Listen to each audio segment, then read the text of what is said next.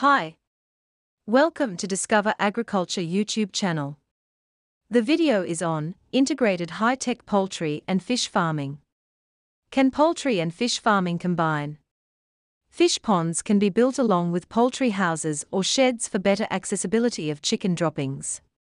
Integrated fish farming can be carried out with poultry, ducks, piggery, dairy, sericulture, horticulture, agriculture, and mushrooms. How integrated fish and poultry farming business profitable?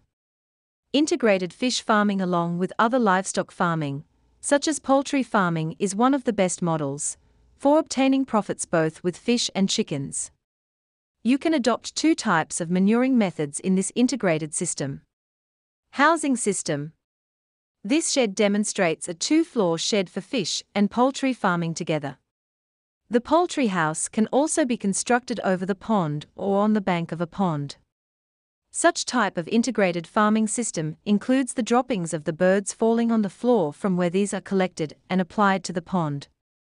The roofing materials required like tins, asbestos sheets, and tiles may be used for construction. But here now in this design, bird droppings do not fall on the fish ponds. As in design, the ground floor is specifically for fish farming. That is developing fish farming in biofloc style. Chicken breed selection. The dual-purpose bird for meat and egg are Vanaraja, Gramapriya, or Kuroila, and for egg-purpose bird is a white leghorn suitable for this integration. It depends on how developers want to start. Because poultry farming can be done in different ways, such as poultry farming for meats, eggs, or both. However, before deciding and finalizing the breeds and farming system, you have to analyze the condition, climate, and budget. In addition, maintenance task is not easy as the system becomes large-scale. Fish cultivation in tank or pond. Fish culture practice followed in the integration of fish farming. Composite fish culture is the most popular technique to obtain the maximum yield of fish from a pond. The composite fish culture system can be divided into three. 1. Pre-stocking management, related to the construction of a fish farm or renovation of an existing fish farm. 2. On-stocking management, it includes selection of species, fish species to be stocked, and stocking.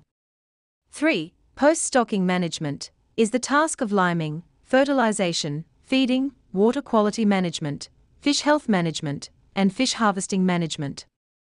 Advantages of integrated chicken fish farming. Maximization of resources since two economic activities take place in the same area, poultry and fish culture, which leads to an increase in productivity per unit area. Reduces the risk involved in farm operations since it acts as a buffer in a situation where one part of the system fails. It leads to better use of farm labor since the amount of labor required is lower compared to that needed for running poultry and fish culture separately. Finally, can be concluded that this type of integrated farming system requires huge investment. Also, it needs proper care and management, or else might result in disease infections in animals. Thank you for watching. Like the video and share your comment in the comment section. And subscribe to our channel, Discover Agriculture.